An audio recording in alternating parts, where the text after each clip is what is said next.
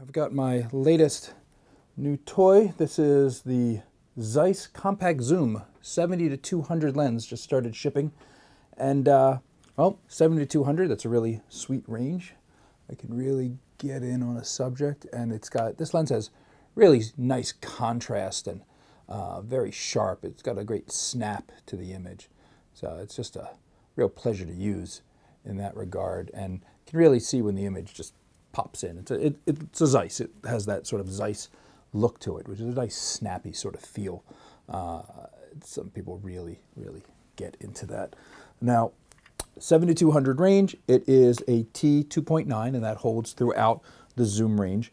And you can see the focus knob right here. This is a cine lens, and it's designed with cine work in mind. You have proper gearing on it, focus ring that has long rotation and lots of marks.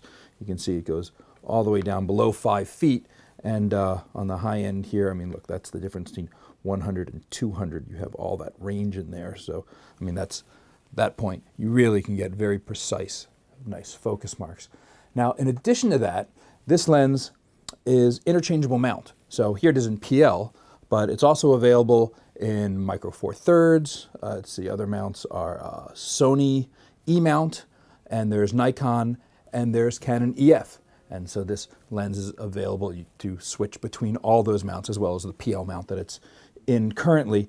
And it is not just a Super 35 lens, but it covers full frame 35. So that's like on the Canon 5D Mark III and the 1DC, as well as like the Red 5K and 6K, no problem. It'll easily cover those sensor areas. So this is a very versatile lens in that regard. And with its companion, the lightweight zoom 28 to 80, and then there's also a 15.5 to 45.